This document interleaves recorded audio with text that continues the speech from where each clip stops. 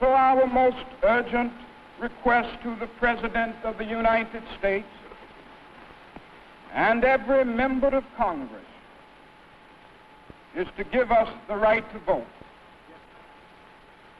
Give us the ballot, and we will no longer have to worry the federal government about our basic rights. Give us the ballot, and we will no longer plead to the federal government for passage of an anti-lynching law. We will, by the power of our vote, write the law on the statute books of the South and bring an end to the dastardly acts of the hooded perpetrators of violence.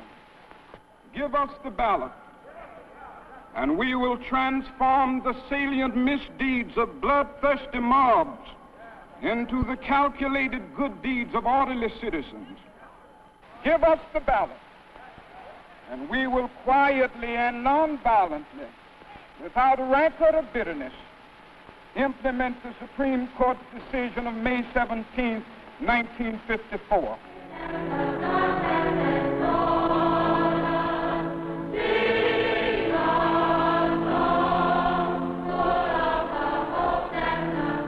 Give us the ballot. Give us the ballot. We have come together, walking, singing, praying. We have come to claim our rights as citizens of this land. We have come to bear witness that all men are brothers. We have come to arouse the conscience of decent men. Listen to us.